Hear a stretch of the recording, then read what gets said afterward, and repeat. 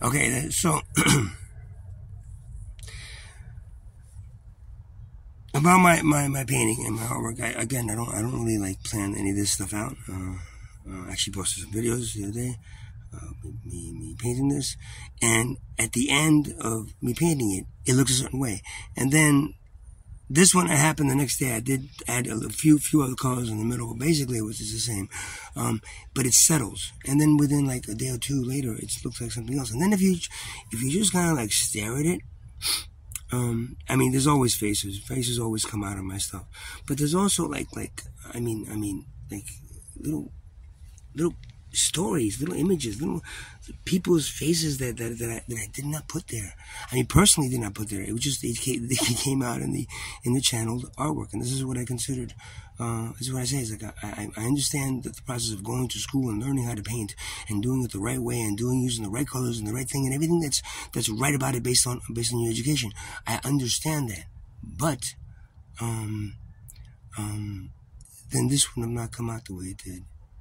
And this ends up becoming more of an expression of what's in, I guess, coming through my body. And especially if I'm listening to music, sometimes the music does kind of like put me into that mindset, and then that becomes what comes out more. But if I find that now I'm trying to do it without music now more, because without music, then it really like comes out of my head. It comes out of something that is maybe inside me that needs to come out and occupy someplace other than my body, which then that's why painting makes me feel really good, man. And you know, I don't sell these things. I don't do it for profit. I'm not a fucking, I'm not I don't do portraits.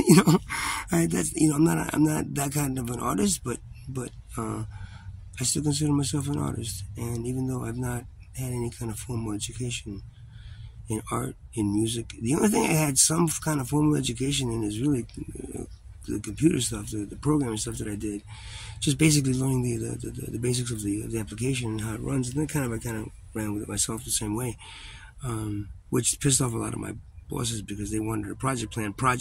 I want to know how is it going to be? Do you have a blueprint? It was called something else too. I forgot what it was called now. Like an explanation, a book that explains exactly how the program was written and blah blah blah. Which I never really got to do very well. But still, my applications became, useful. And that's enough to keep me in, working in it for that many years. I could have been in it still to this day, but, I can't really, because this is what I'd rather do. Unfortunately, this doesn't make money, but the fortunate thing is it doesn't make money, because if it made money, then I'd have to, reproduce it, and then, do something else to make money and do something else to sell. So instead I just do these that, whatever they are, they are.